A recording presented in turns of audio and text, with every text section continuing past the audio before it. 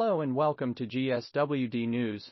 I'm Vincent Silverhand, and today we are talking about the Yosemite Trail closing. Winter visitors to Yosemite hoping to admire the snow and the park's legendary firefall might be disappointed to find that a popular Yosemite Valley trail closed this week. The trail between Happy Isles and the Vernal Fall footbridge is closed due to a rockfall until further notice. A February the 6th post on the National Park's Facebook page said the park offered an alternate hiking route, saying visitors could follow posted detour signs from the Happy Isles shuttle stop, pound 16, to the stock trail behind the Happy Isles Art and Nature Center. Happy Isles is the name of a pair of islands in the Merced River at the easternmost end of the Yosemite Valley floor, according to Yosemite Hikes, and is the starting point to the 5.4-mile round-trip hike to the top of Nevada Fall. The Vernal Fall Footbridge Trail is a 1.6-mile round-trip hike with glorious views. Hikers can also take the trail to the Mist Trail or Half Dome. Rock falls, a natural process in Yosemite Valley, involve rocks detaching and rapidly moving down the park's glacially carved cliffs. Rock falls are commonly caused by weathering and fractures. Triggers include